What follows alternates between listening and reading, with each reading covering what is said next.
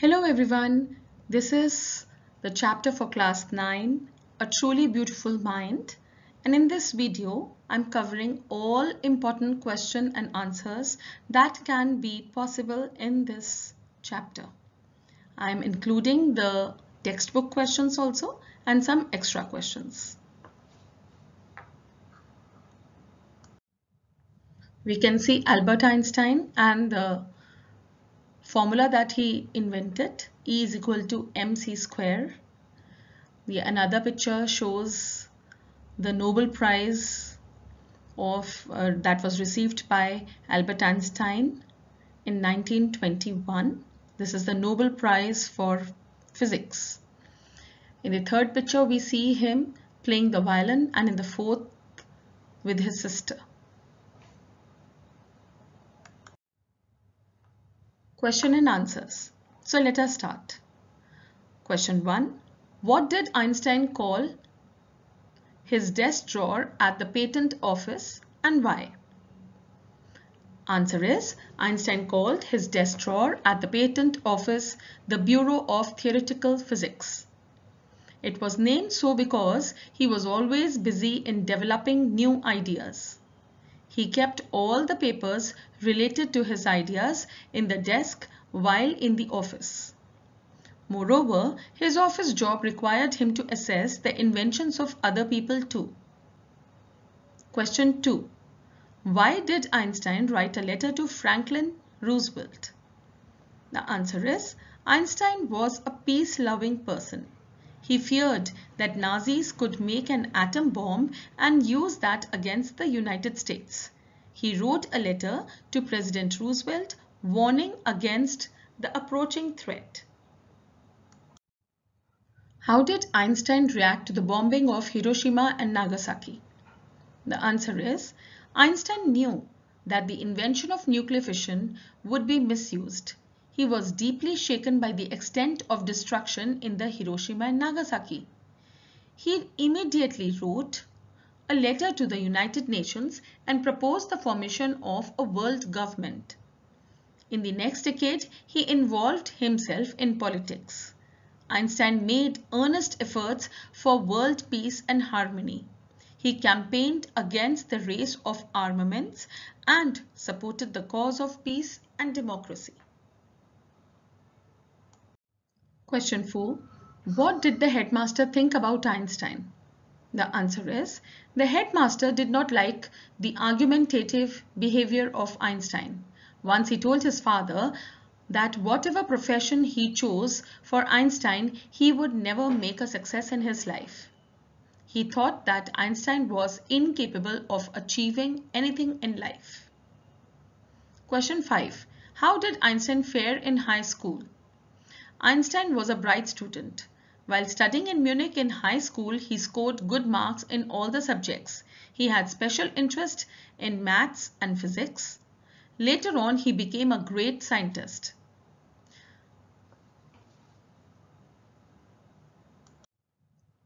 Question 6. When and where did Einstein meet Mileva Maric?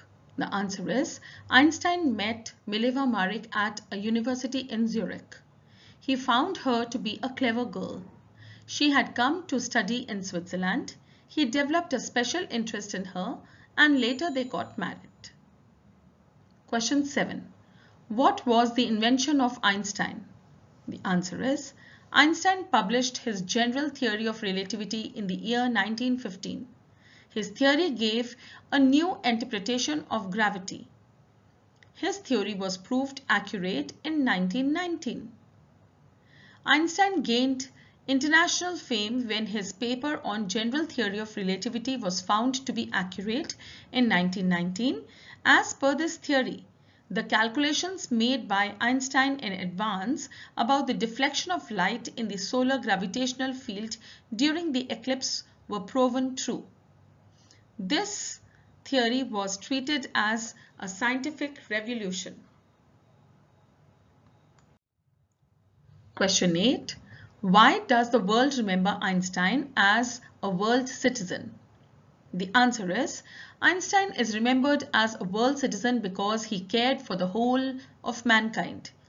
Using his popularity as a renowned person, he campaigned for world peace and democracy. People admired him for his good deeds. Question 9. Why did Einstein not mix up with other children? The answer is, Einstein did not mix up with other children in his childhood. He learned to speak very late. Till 2.5 years, he did no talking. He used to utter every word twice. He remained aloof and did not mix up socially with the children.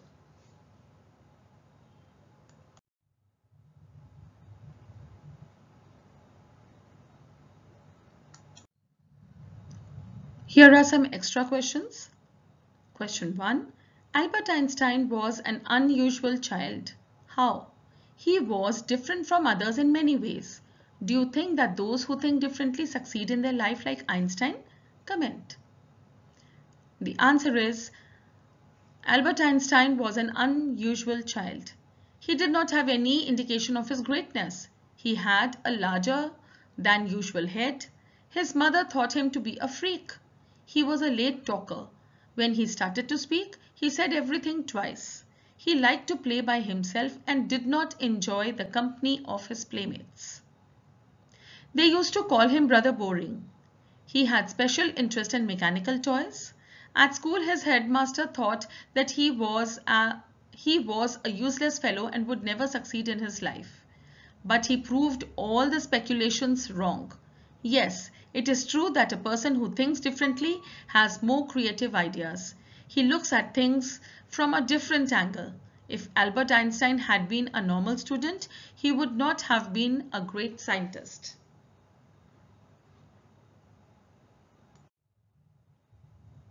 Question 2. Einstein succeeded in his professional life but failed miserably in his personal life. Do you think that family life is more important than professional life? How can one make both personal and professional life happy? Why could Einstein not balance his family and professional life? The answer is, at the university in Zurich, Einstein met Mileva Maric. Both fell in love, married in 1903. Mileva was equally ambitious and intelligent. She realized that her intellectual ambition was disappearing. They became an unhappy couple as they fought continuously. Finally, they got divorced in 1919. Albert Einstein succeeded in his professional life but did not have a happy married life. Both Einstein and Mileva were genius, ambitious, and successful in their professional life.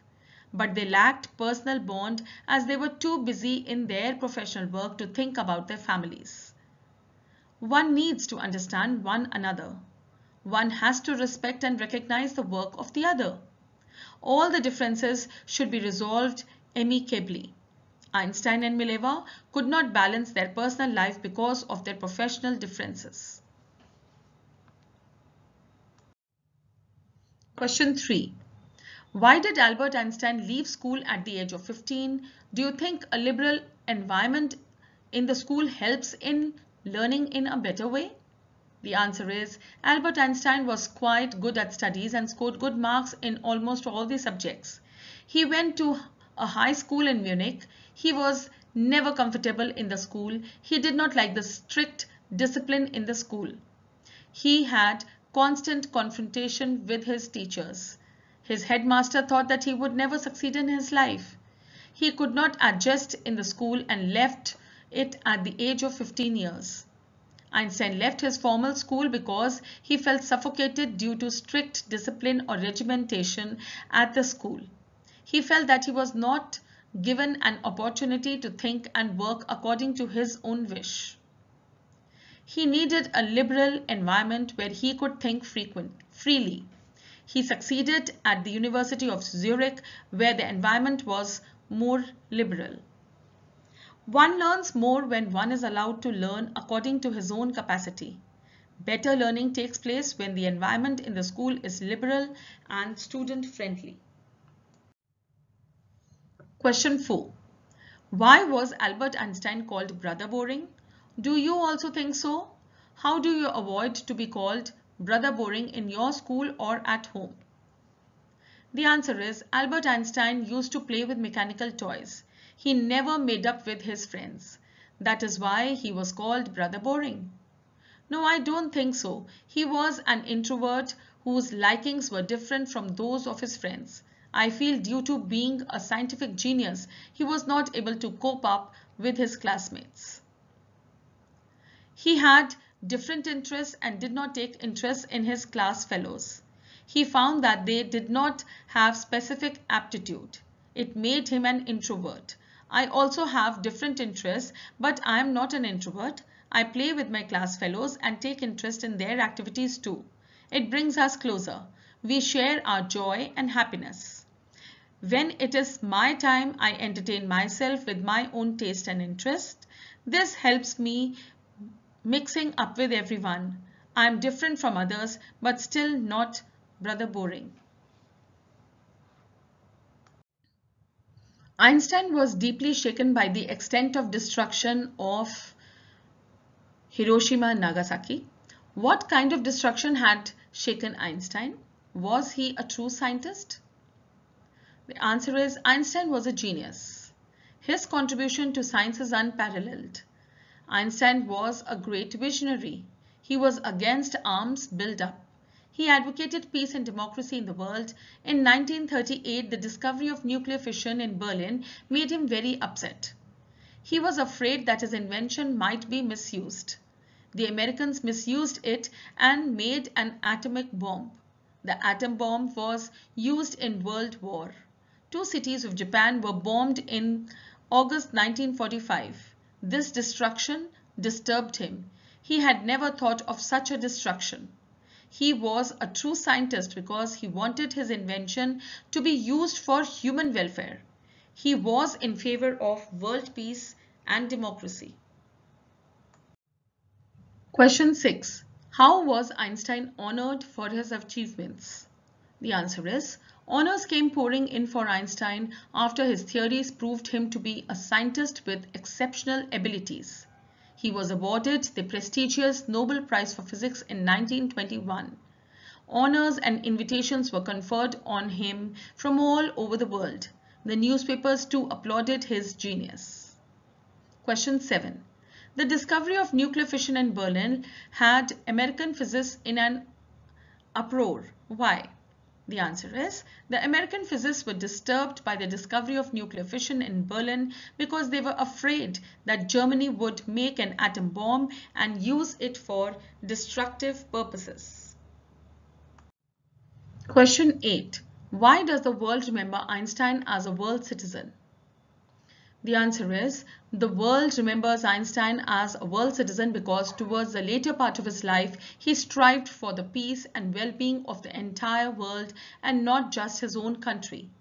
He was no longer solely a scientific genius but a visionary as well, who felt that the solution to enmity between countries was a world government.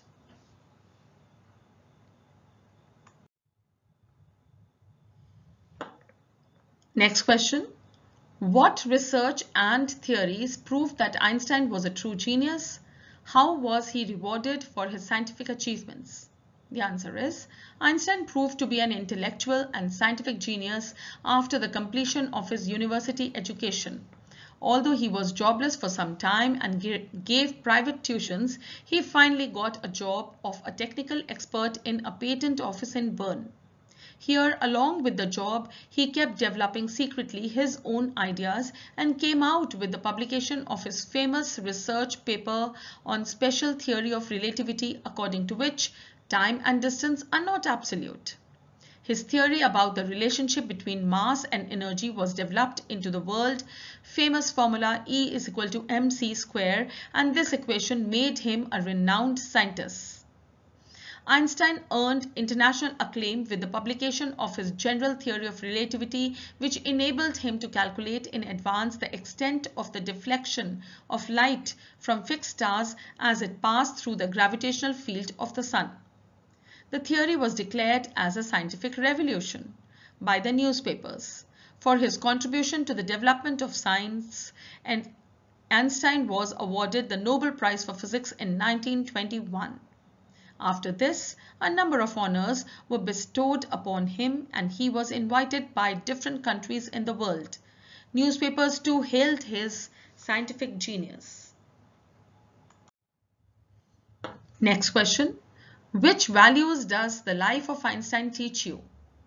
The answer is, Einstein was not only a great scientist, but a man with love for peace.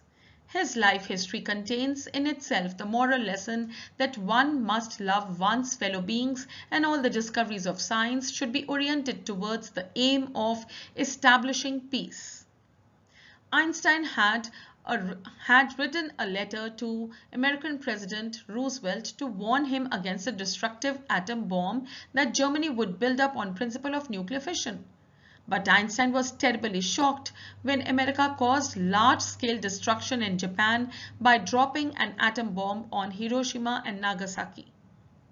Einstein made sincere efforts to spread the message of peace. He even wrote a letter to the United Nations proposing that a world government should be established. He did not use his popularity for selfish or personal gains. Instead, he worked for furthering the cause of democracy and peace. He was never carried away by his achievements. On the contrary, the honors bestowed on him encouraged him to work more for the welfare of humanity. The life of Einstein inspires in us the values of sincere work, devotion to humanity, selfless service of mankind, and love of peace. Next question. What important lessons can educationists today learn from biographical sketch of the great scientist Einstein?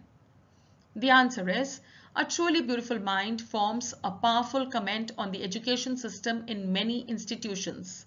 A brief life sketch of great scientists reveals that Einstein was not a fast learner at the early stage of schooling. His headmaster had remarked that he would not succeed in any course he took, but the reality proved to be otherwise. Einstein turned out to be an intellectual genius. Educationists today can learn several important lessons from his education career. First, teachers must encourage all the students all the time. Instead of making negative remarks, they should discover the individual potential of students and try to develop it to the maximum. Second, the students should be provided with a liberal and conducive environment so that they feel encouraged to think originally and their ideas may find nourishment instead of being smothered. Einstein felt much suppressed in his school in Munich because of the stifling regimentation over there. Such strictness made him leave school for good and move to Switzerland. His talent bloomed in the liberal environment of the University of Zurich. And number 3, all stakeholders of education system today should be free from all kinds of biases and prejudices. Thank you everyone. I hope the video, all the questions and extra questions that I formulated for you were easy to understand and useful. If you don't understand anything, free to ask in the comment section. Do share my videos. Subscribe if you are new, and yes, do take good care of yourself. Bye.